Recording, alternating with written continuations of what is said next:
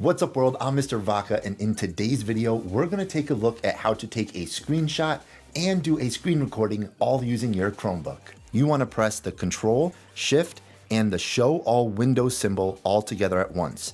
The Show All Window symbol looks like a rectangle with two parallel lines vertical to the right of the rectangle. When you use that shortcut, this new menu will appear on the bottom, which is your screen capture and recording tool.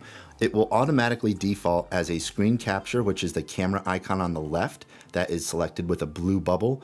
And you'll see in the middle that it's got a partial screenshot option where you can then click, drag, and drop the area that you want to take a screenshot of, click the capture button, and it will automatically save it to your downloads folder. If you want to take a full screenshot, you're going to click this button right here to the left, and it will automatically take a full screenshot when you click anywhere.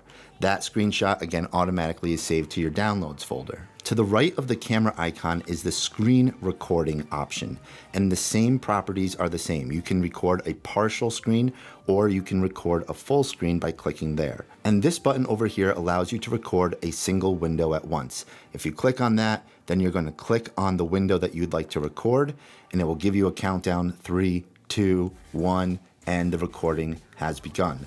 To stop the recording, you're going to go to the bottom of the Chromebook and click on this red circle with a red square called the Stop Screen Recording button.